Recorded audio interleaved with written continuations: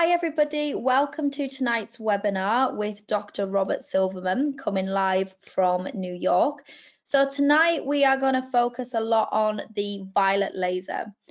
We speak a lot about how the violet laser works in practice, and it's great to see so many new faces attending tonight's webinar.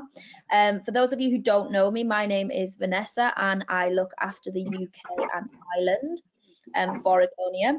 And tonight we're joined by award-winning and Amazon best-selling author, Dr. Robert Silverman. So I'm going to pass you over to Dr. Robert Silverman. If anyone has any questions, please feel free to use the chat bar and type them in, and we will answer all questions at the end of this webinar. So over to you, Dr. Rob. So much, Vanessa. I really appreciate that. Always a pleasure to be here. Happy to see so many people on. Had a great time out in Britain, so I look forward to when I can come back. But I want to go into. I'm sorry, we're moving some things around next door, and they can hear you. Apologize for that. So I really wanted to get into detail about the violet laser. I find the advent of the violet laser to be a game changer. So once again, I'm going to go through some slides. I'm really going to share some insights to the red laser and what it can do for you. But the key will be, and what we're going to go over today, is that violet laser application. That violet laser application, which again I refer to as a game changer. So let's dig into the slides. I just want everybody, I will answer all your questions, so feel free. I'm not going to lecture the whole time. I'm going to turn the camera on. I'm going to do some demos. I'll even demo some things that you have. I already see a few questions popping up. Confucius once said, a healthy man wants 1,000 things. A sick man only wants one. That sick man wants health. Now, I'd love to say that the sick man wanted the laser, but I can tell you this. I found that as an anchor and a backbone, that laser without question is something that a sick man can use to get healthy. So let's take a look. Here's the Erchonia base station. It's 3 lasers in one. For me, it is the laser healthcare system. It allows the diversity of all the handhelds that you need. In that, it gives you typically two accelerates and 1 EVRL. I can tell you that typically when I lecture, most practitioners want at least 2 EVRLs and/or 3. It's not that the accelerator is antiquated, but I think the violet light offers you so much versatility. It offers you the balance. It offers you some different properties, which I will delineate for you as we go through this particular webinar. So let's take a look. The visible lights, wavelengths and nanometers. So this is critical in that, number one, you look at the red light. The red light is a 635 nanometer light, in that it is the therapeutic sweet spot. When you compare and contrast that with the 405 violet laser, which is a 405 nanometer, that is antimicrobial.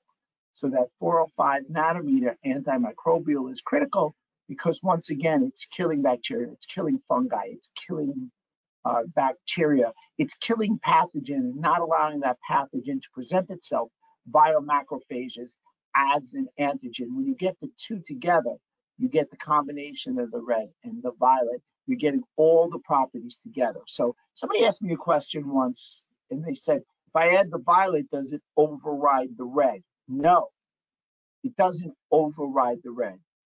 It works within the red and the violet, so you get both properties. Which one will hit the skin faster? Well, that's a great question, in that the violet will hit the skin faster than the red. The red will come up and match it after about 30 seconds. So the violet, sympathetic. The red, parasympathetic. You will get the balancing of the autonomic nervous system at approximately a 30-second application. So that's probably one of the juicier takeaways that you'll have today as far as application in a chiropractic/manual therapist setting. Some of the biological effects of cold laser therapy and low-level laser therapy. Number one, it's photon absorption. That is what the laser is based on. The absorption of photons, electromagnetic transfer of energy. It's the ability to put energy in the body and that body to process that. I like to refer to laser therapy as the photosynthesis of the body. Many of my patients really understand that because everybody's heard the expression of photosynthesis. Photon absorption, they're absorbed photons in the body by something called chromophores, which are in the cell membrane. That allows for activation or appropriate, efficient mitochondrial activation. So it allows for a high level of efficient ATP. When ATP is produced efficiently, there are not a lot of collateral damage or dirty gas, if you will, like free radicals and reactive oxygen species.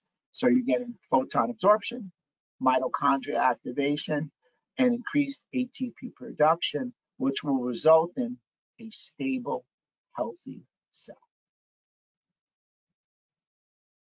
Low-level laser modulates demyelination. This study was done in mice, so laser-treated animals experienced 1, an increase in motor performance, 2, an attenuation of the demyelination, 3, an increase in the number of oligodendrocytes, 4, modulates microglial and astrocytes activation by being able to modulate microglials.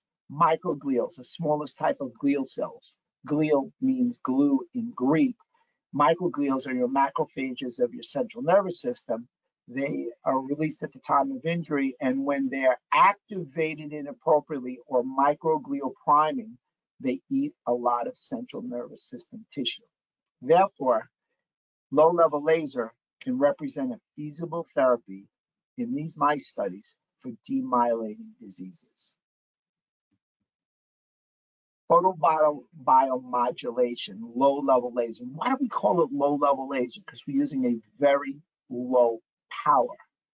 5 milliwatts is the violet on the EVRL, 7.5 on the red on the EVRL, 17.25 in each individual diode in the FX635.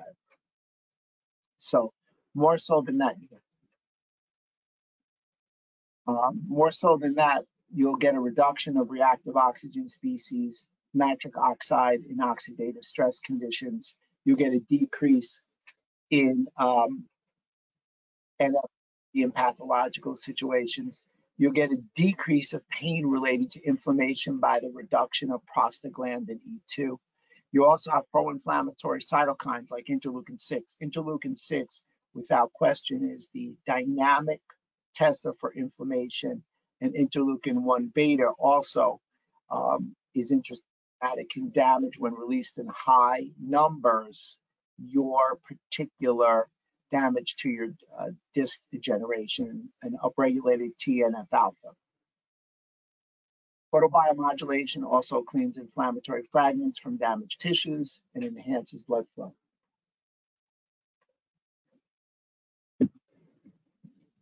So what's the difference between the red and the violet laser? The red laser in the 635, and I'm going to show you that, and I'm going to show a combination of the red laser with the EVRL on lower back and things of that nature. So let's go through each individual thing. The red laser is a modulator.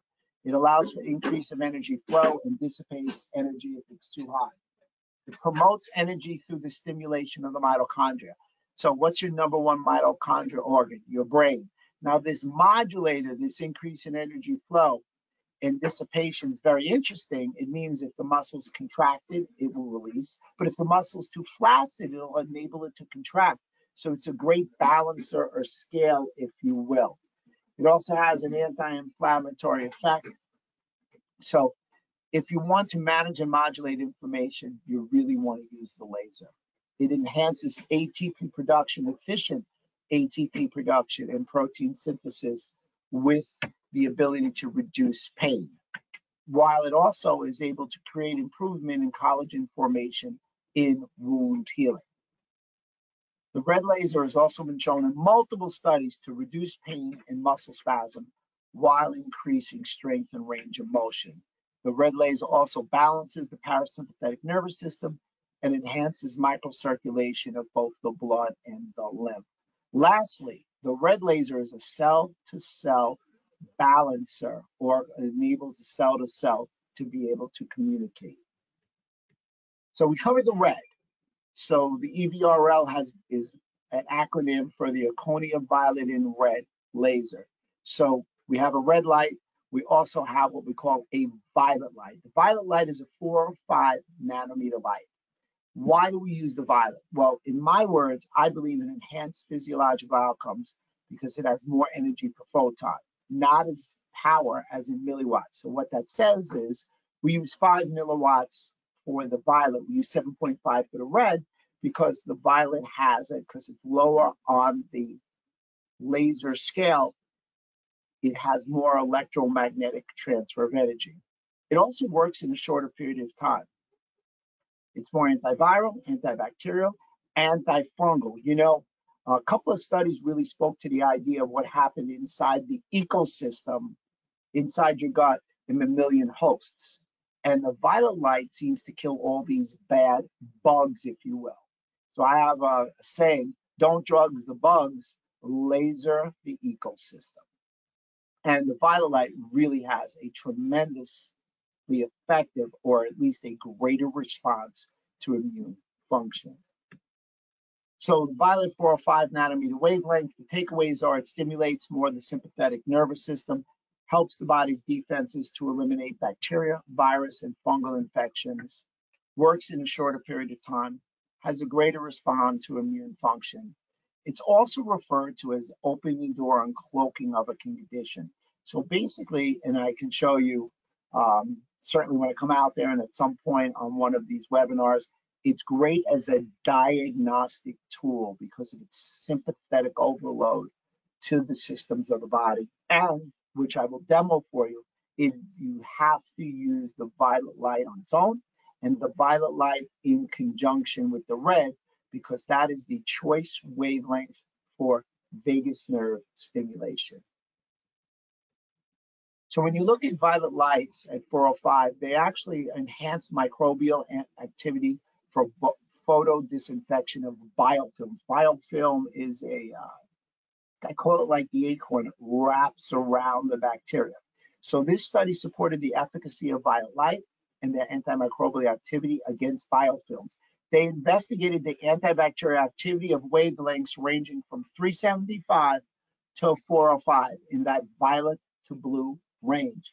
They identified 405 as a specific wavelength with increased antibacterial activity. So 405 is the secret sauce. It is the most effective wavelength within that violet blue visible light threshold.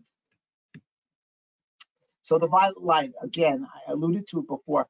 Many people ask, well, how does the violet light know? I mean, if it kills bacteria, does it always kill bad bacteria? Because we know we have good bacteria in the gut. You need 80 to 85% of good bacteria to avoid the theme of dysbiosis. Well, here's one study to piggyback on the theme that it has the violet light because it's coming from the visible light, its own health compass.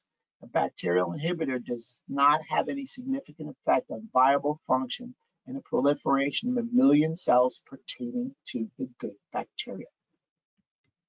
So when you pulse it in all Erchonia lasers in the musculoskeletal genre or pulse, continuous is more for the aesthetic region. Pulsed 4 or 5 nanometer was shown to inactivate 2 strains of the human coronavirus. 405 was also shown to increase the level of nitric oxide and has a positive effect on viruses. So essentially, this 405 can be used as a photodynamic therapy for, once again, bacteria, viruses, parasitic organisms. And it allows for increased microcirculation, and it stimulates a portion or complex 1 of the mitochondrial respiratory chain. Laser, healing, laser, mitochondria, laser, ATP, laser, electromagnetic transfer of energy, laser, no heat, photochemical, not photothermal. So let's get to the basic anatomy and the functions of the vagus nerve. Once again, I just want to reiterate that I'm going to save a good solid 20 minutes for all your question and answers and some demonstrations at your requests. But first, let's look at the vagus nerve and the basic anatomy and function of the vagus nerve. The vagus nerve comes from the brainstem and the medulla oblongata, going out the jugular foramen down through to the transverse colon. It is bidirectional, so it's 80 to 90% afferent. Something very interesting in why it's afferent, and 10 to 20% efferent. Now it's afferent because when the vagus nerve attaches to the transverse colon, it attaches to something called a neuropod. And that neuropod is interesting in that it senses what's going on in the intestinal milieu. And it's able to communicate with the vagus nerve.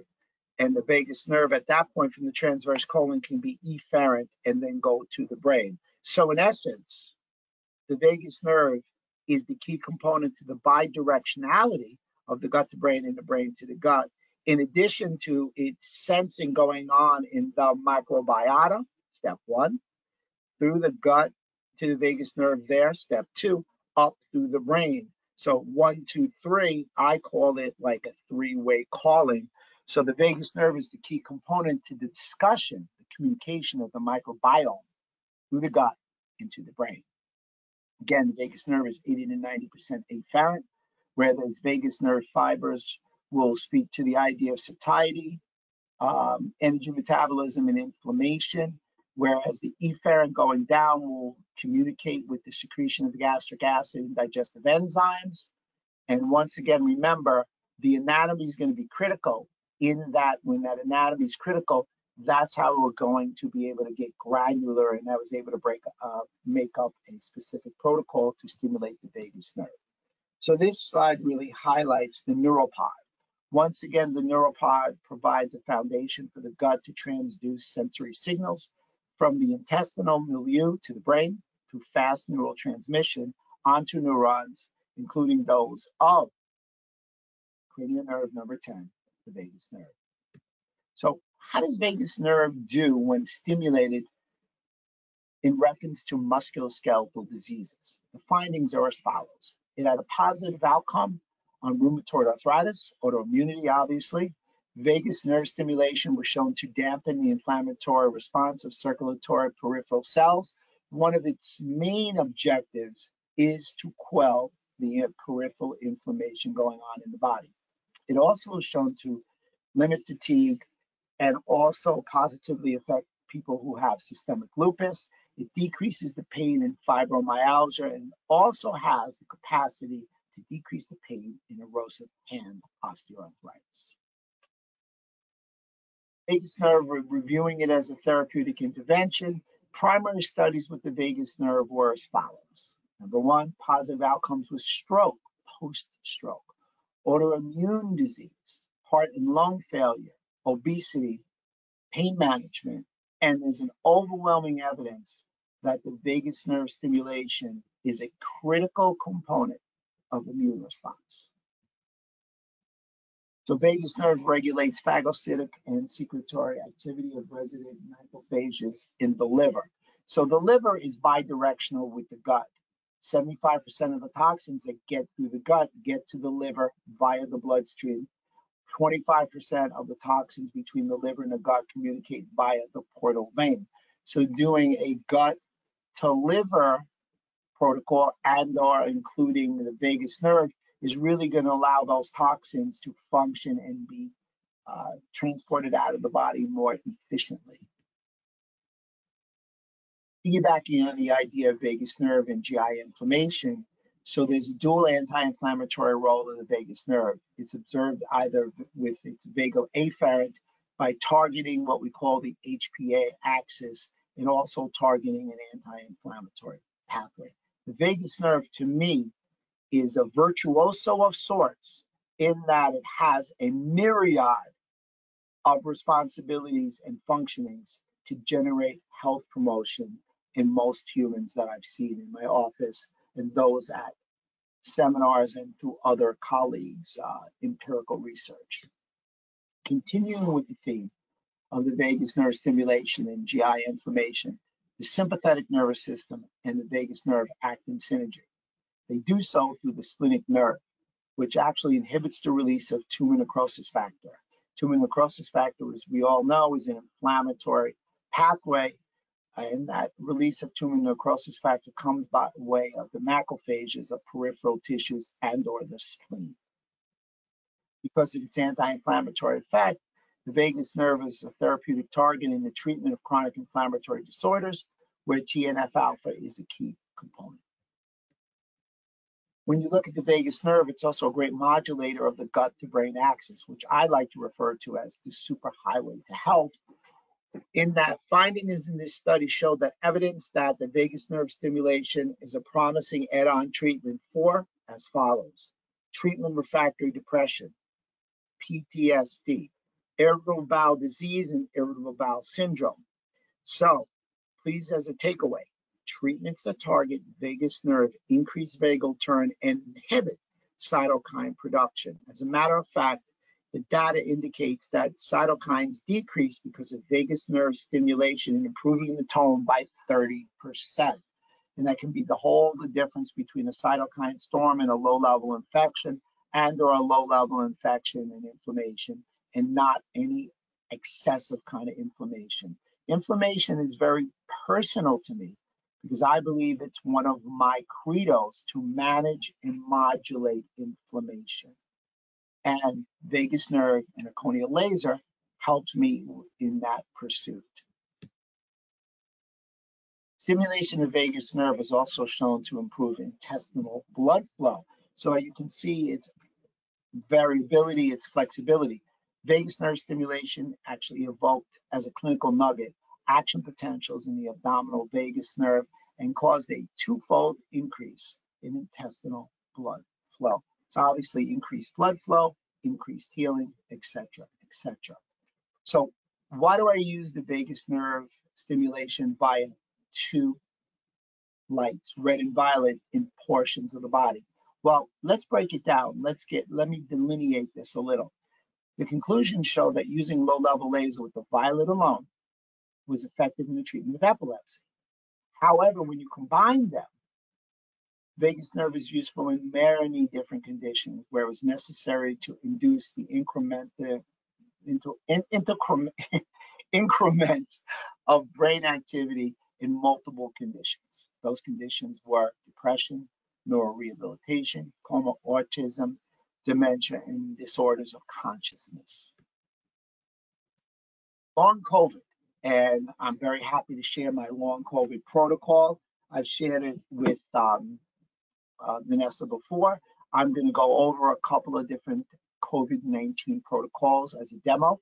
So long COVID symptoms are actually linked to the effects on the vagus nerve.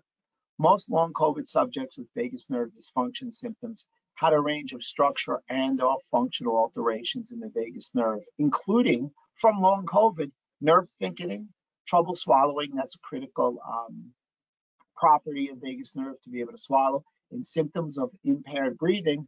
And that, as we know, the vagus nerve works in some form of synergy with the phrenic nerve for breathing. So the conclusion was very simply, the authors found that their studies so far, to the point that the vagus nerve dysfunction was a central pathological feature of long COVID-19. Piggybacking on that previous theory, 66% of patients in this study had one symptom that suggested vagus nerve dysfunction.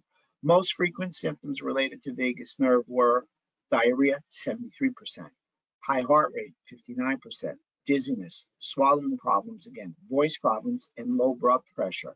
Please make note, another clinical gem, the average length of symptoms long COVID when the vagus nerve was involved was 14 months. Clearly, it's not just a flu. Clearly, it's not just a cold. Clearly, when you had long COVID and there was involvement in the vagus nerve, it was for a long period of time, and it's a health-changing moment. So let me test the theory. I'm a big proponent of using the FX635 and the violet light to treat lower back pain. Why am I going to do the combination? Well, we know what the red light does, and it has an FDA clearance for lower back. Erchonia has 20 out of 23 of the FDA clearances in America. FDA clearance is a big deal. There's really the only determinant that something is quite effective where we are here in America. It's something that requires double-blind tests, it requires people to put money up to do it, and it requires a lengthy duration of time, having been a clinical investigator on one and involved in another one as we currently speak. Bacteria is a commonality in that it gets expressed in about 50% of people who have a spinal disc injury and or surgery. So clearly that bacteria would suggest inflammatory effects or an additional inflammatory effects on the intervertebral disc through what we call toll-like receptor signaling. Toll-like receptors are receptors that are on the gut that stimulate something called NLRP3 inflammasome, which ultimately stimulates NF-kappa B, which stimulates cytokines and specific kind of interleukins, essentially to allow the toll-like receptor to be activated is stimulating your inflammatory cascade. Now, as an FYI, there are a few things that blunt the signal of toll-like receptor, such as specific probiotics, because you're blunting what we call LPS, omega-3 fatty acids, ketone bodies, and low-level laser therapy. So here's one more key takeaway. This was a study that was done on low-level laser, its ability to modulate inflammatory mediators secreted by the human annulus fibrosus. We all know the annulus is the outer third of the disc anatomy, and this is during intervertebral disc degeneration. The inflammatory microenvironment in annulus fibrosis cells was suppressed by low-level laser, interleukin 6 and interleukin 8. Interesting, the results indicate, please make note, another clinical gem, that low-level laser is a potential method of IBD treatment. It is synergistic with all other treatments, whether it be your Kenzie protocol, your decompression as such, but 405 nanometers most positively affected interleukin 6. So if you have a 635 and you've got the EVRL and you use them together, you're going to exponentially increase your outcomes on lower back treatments. So photobiomimics, I talked about that when I came out to the UK. Photobiomimics refer to the idea of photons having a positive effect on the ecosystem in the microbiome. So that took us to about halfway through. There's a demo time. So in that demo time, is my little memes. Let me go over a couple of different things. I am now going to turn on my camera. There I am. Hey guys. So I'm going to actually shut the camera down because I won't be, well, it's fine. It's as simple as 1, 2, 3. Steph's going to sit down. You know what? We'll sit you up here. It'll be a little easier for them to see everything. Let me get the FX out of the way. So in Simon Ramshaw's honor, we like to say it's as simple as Simon says 1, 2, 3. Number 1, point and shoot. Number 2, passively move the patient. Number 3, have the patient move themselves actively. That said, everybody, whether you're an experienced laser owner, thinking about a laser, or just have it in your hand for the first time, remember, point and shoot, which you can also set and forget, passive and active. So I've got the laser right here. I'm going to turn it on, and I'm going to laser her in her shoulder area. Because we're talking about, let's just say I rotate cup area and rotate cup injury. So we do it about a minute. Then I'm going to passively lift her arm because she told me that flexion was a problem. Shoulder abduction was a problem. Meanwhile, not against the rules. Roll those eyes. I love it. And now I have a razor arm. Now we're doing the active portion. And now I'll have her do the shoulder abduction portion. Now raise your arm again. We'll put you here. I'm going to add a little resistance. Can I push up? A little resistance to it. So that's the fourth piece, a little resistance. I can wrap a band around it if I wanted. She can have a little resistance on the way up. So it's simple as 1, 2, 3. add the fourth with resistance, and now's the fifth. If you could stand up, we'll go sideways. I'm going to laser her cerebellum. I'll make this the easiest because the bulk of the neurons in the brain are in the cerebellum, 50 to 90%, and I'll have her walk in place, and I'm going to laser her spinal cord and her brain, 5 seconds theoretically in the spinal cord. She's doing a cross crawl, you can't see it all. In 5 seconds on the brain, 5 and 5, eyes open. She's now going to close her eyes. And we call this locomotor lock-in. So it's as simple as 1, 2, 3, 4, add resistance, lock it in. The lock-in is a critical element. And the reason that the lock-in is critical is how else do you guarantee or press save? Now, she could also lift one leg up. You won't be able to see her, but her leg's up in the air. And I'll laser her, again, cerebellum. She could stand on an unstable surface, whether it be a rocker or a wobble board. So just have a seat for a quick second. Let me come back in here, shut my camera off for a moment, get to my slide deck. Again, the bonus is laser the cerebellum for brain upregulation. We call that laser motor lock-in or any kind of proprioception. So I don't know if you noticed, but the key, and please make note, the laser motor lock-in resets the neuromusculoskeletal system in what I like to refer to as 3D motion. The frequencies that you're going to use are 4, 9, 30, 360. Vanessa has a sheet of paper with the most used frequencies and our 3 phases of care, which is critical in the musculoskeletal life. We all know it's facilitated bodies, global integration. Again, reiterating what I did before, 5 seconds, eyes open, 5 seconds, eyes closed, cross crawl, right arm, left leg, and the reverse. I aim at the posterior midline of the spine. I repeat, pointing at the brain. Again, eyes open, eyes closed. Here is the key takeaway. If I'm going over the spinal cord, the violet light, 405 nanometer, goes directly over the cord. The red light, again, I don't know if you noticed, 635 went over the adjacent nerve roots. Both lights can hit the cerebellum. I have no issue whatsoever using the violet light on the brain. So, vagus nerve demo. One quick thing about the vagus nerve. When I run over the vagus nerve over the thoracic, we typically use the violet. When I do it in all the other areas, I use red and violet. When I'm using the violet light, it's on the acne setting. It's literally the only time that I use the acne setting on a nerve. When I use the red and violet, the vagus nerve is the perfect 10. It's 10, 10, 10. So let me turn that back on. Hey, everybody, back at. So here we go. Have a seat. So I'll go to the right side.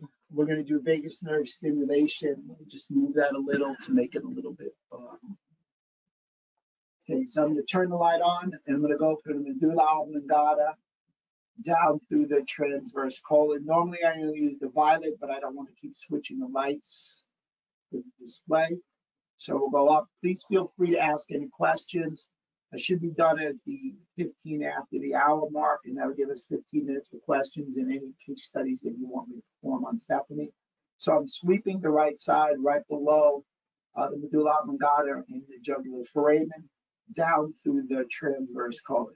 Now they should call it vagus nerves because that's obviously one on the right and there's one on the left. So I just did the left in the interest of time. I sweep it 3 to 5 times. I then take the red and the violet, put them on together, and go in the jugular foramen for about 30 to 60 seconds, both sides. And then go in the ear to get the auricular portion of the vagus nerve. Once again, the auricular portion, both sides. Then I'm going to go down. She'll have her stand up. I think you'll see it a little bit better. Let me see if I can get that there. Okay. So I'm going to go in the lower quadrant, which you get the migrating motor complex, which goes from the stomach down through the small intestine into the large intestine. It's peristaltic-like wave-like contractions that move the food bolus through the stomach, through the small, to the large intestine. Also, I'm trying to positively affect the cecal valve, which is a flap between the small and the large intestine. I'll do that, and I'll do that for about a minute, and then I'll sweep the full gut for about another minute. So just to recap, medulla oblongata down through the transverse colon, violet light both sides.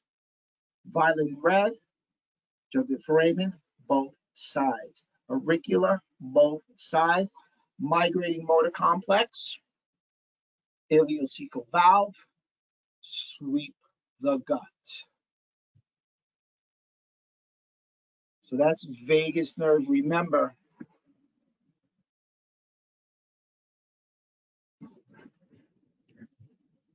Remember 10, 10, 10 with violet and red.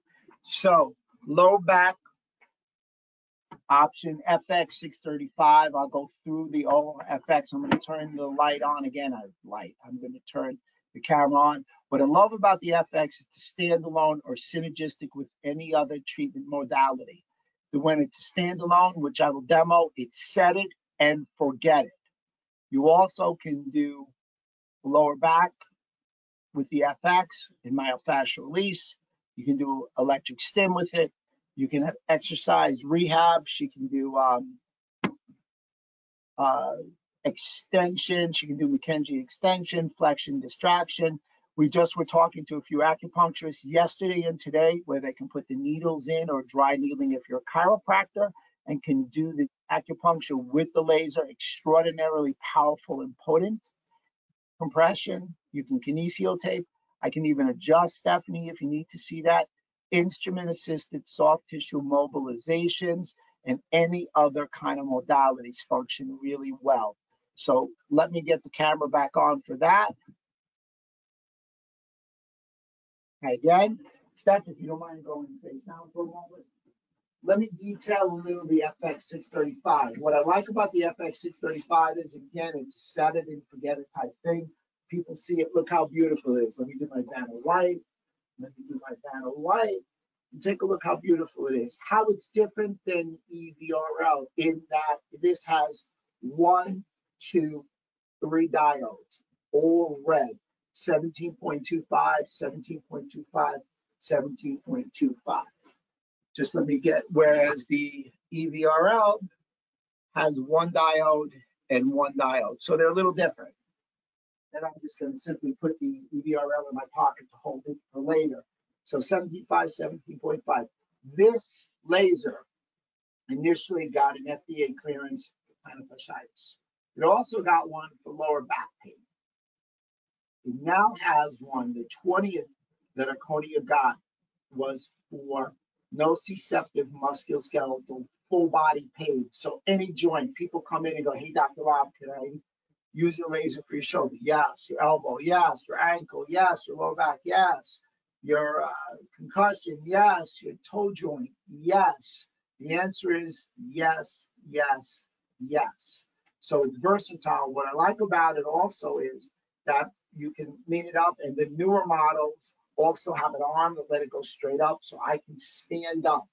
So the FX635 enables you to work with patients standing, prone, supine, sitting, and on the floor, because I can drop it. If you're in a rehab situation, you can't even see it anymore. Stephanie could be, she doesn't have to now, doing a plank on the ground, doing a bird dog, doing a side plank, doing a dead bug, whatever she needs. So that said, let me put the laser on her lower back.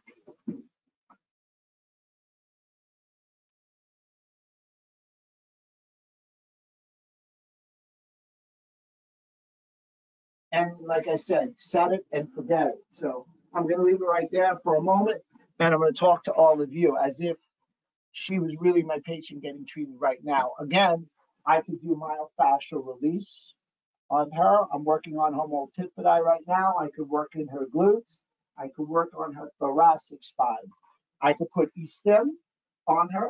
Again, the 635 is synergistic with both any kind of chiropractic treatment or manual therapy.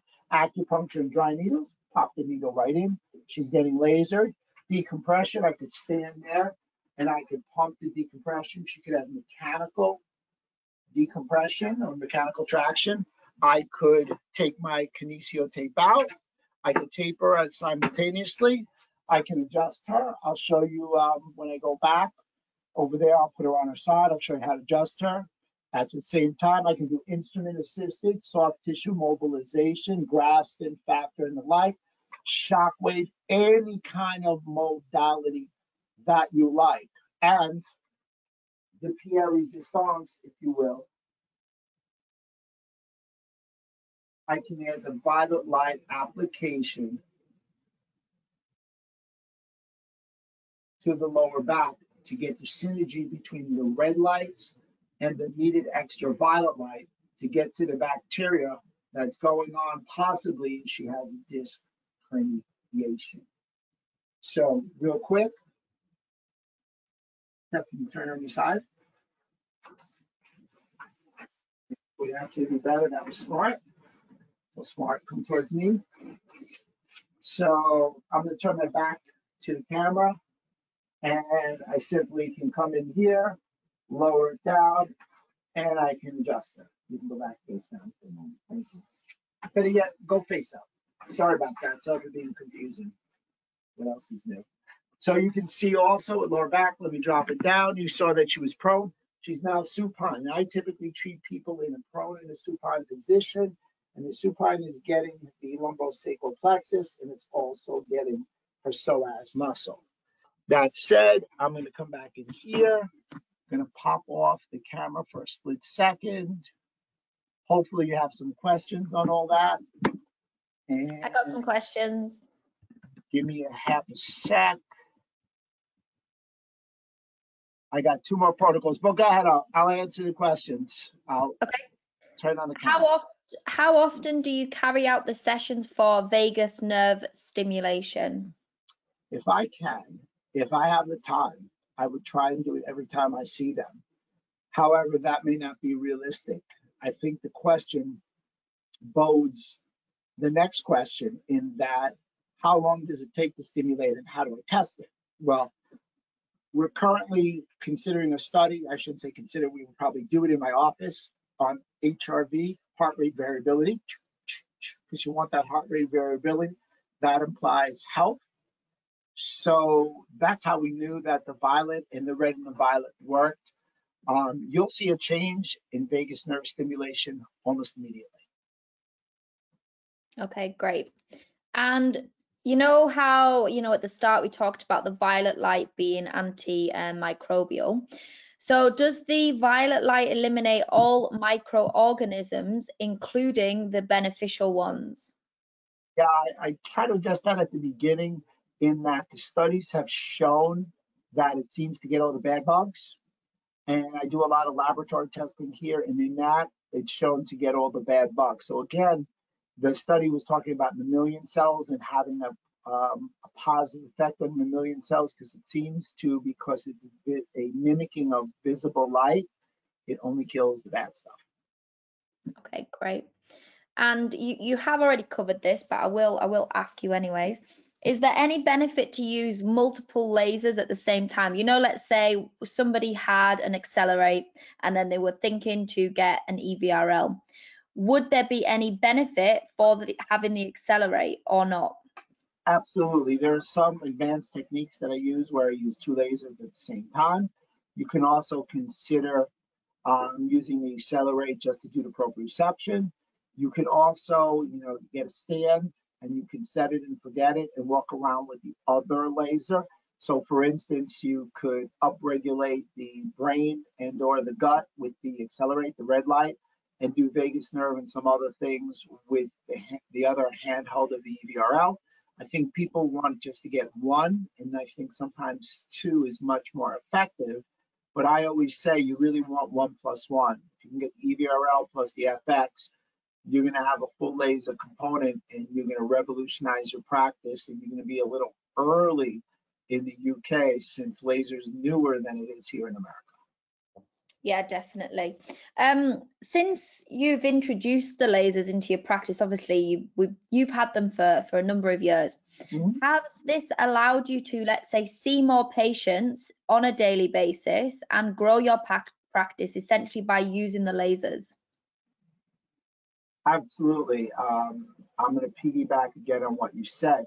So number one, you see this guy right here, he's my associate. I'm sitting here and Vanessa and I are chit-chatting. I'm drinking my water and I've got my great organic coffee over there. So it's a great associate in that I press the button and I leave it alone. It doesn't ask me for a day off. It does all the work. I press the button and I leave it alone and it doesn't ask for a day off. I know I'm being a little sarcastic with that.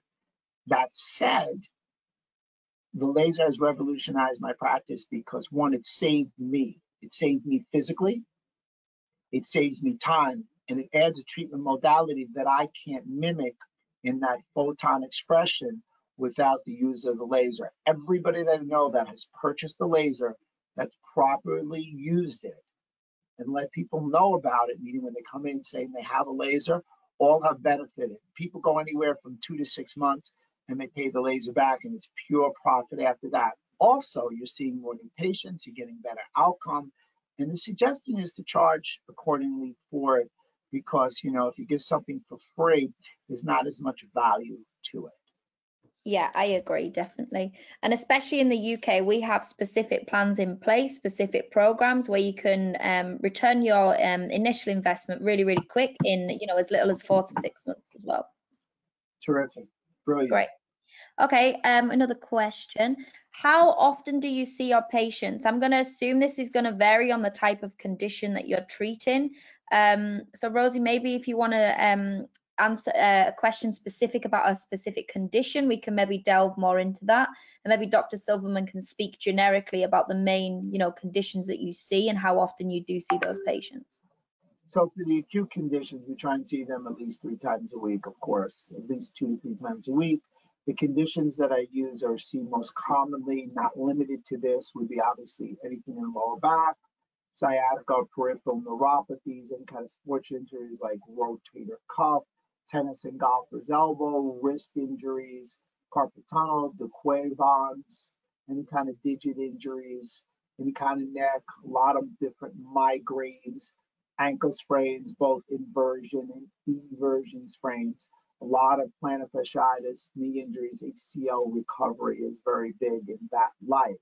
Then I use it in a functional medicine light in that I use it to help me with the microbiome in the gut, obviously vagus nerve stimulation. I do a lot of concussion and neurodegenerative work for broad strokes of what goes on in my office. Okay, perfect. Does anybody have any questions about any specific condition protocols that you want to see that we can talk you through, especially with the violet light? If you do, please put them in the question box or in the chat, and we'll run through them as we've got maybe 5 more minutes. So while you do that,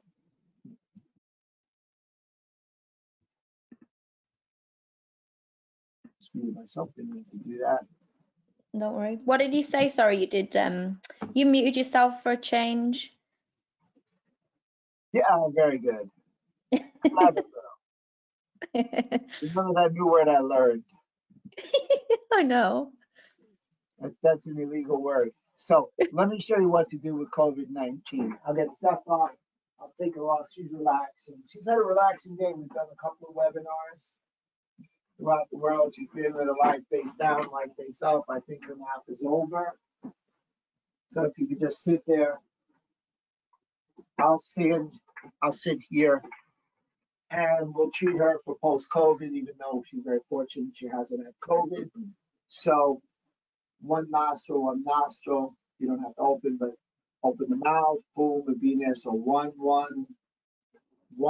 2, 3, 4, 5. Thymus, 6. Apex of the lung, 7 and 8. Middle of the lung, 9 and 10. Lower lung, 10, 11 and 12. Don't say. Vagus nerve, 13, 14. sweep the gut, 15. And then in the posterior, I would do the lungs. So it would be apex, middle, bilaterally, and lower. The apex, middle, and bilateral, that gives 21 parts. This is great for the long haulers syndrome. And in that long haulers, it's 21 spots. Once again, one nose, part of the nose, mouth, tonsil area, thymus, lung, middle lung, lower lung, vagus nerve, sweep the gut. The 3 parts of the posterior lung, 21 parts, 30 to 60 seconds each. You're looking at a 12 to 20 minute treatment for long haulers. For second check. Okay, we got another question. How Sure. do you treat autism, or what's the best protocol? Autism for the brain, are we talking FX or EVRL? I'll tell you what I like. I like the FX 635. There are some autism studies that are being done. They are ravishingly good. I like to use in the brain as a starting point 1111. That really stimulates what we call delta waves in the brain, which are quite calming. Some of my more standard brain frequencies would be 10, 20, 30, 40. I like low numbers in the brain. 20 or less in the brain seems to be most effective from all apparent data. If you could do that, and you could do vagus nerve at the same time, which is a great combination of doing the FX635, using the EVRL and the vagus nerve. And then, of course, you want to laser the gut, because in autism, 90% of children that had autism also had a gut issue or had leaky gut. Yeah. Thank you. And as well, just so you know, especially in the UK, we are putting together a specific nutritional program as well to go alongside the lasers, because we all know that the gut is obviously the second brain in the body. So we are formulating that now, and as soon as we're ready to launch that, we will be in touch. Excellent, excellent. Good stuff. Does anyone have any more questions for Dr. Silverman, or any specific conditions that you want us to cover, or are we good? Cool. I think yeah, we're good. So thank you everybody for tuning in this evening. Another great webinar, obviously, by Dr. Silverman, and this will be available on demand as well, so you can recap and watch it as well, obviously at a later date. If you have any questions, please feel free to reach out to me directly. My name's Vanessa, and my email address is vbrown@erchonia-emea.com. But yeah, enjoy the rest of your evening, and any more questions, just please feel free to fire them across. I think we've got another webinar scheduled for maybe 2 or 3 weeks or something like that. So yeah, we'll be in touch with the next webinar. But yeah, enjoy the rest of your evening, and thank you so much for your time. Bye. Bye, everybody. My pleasure. Bye.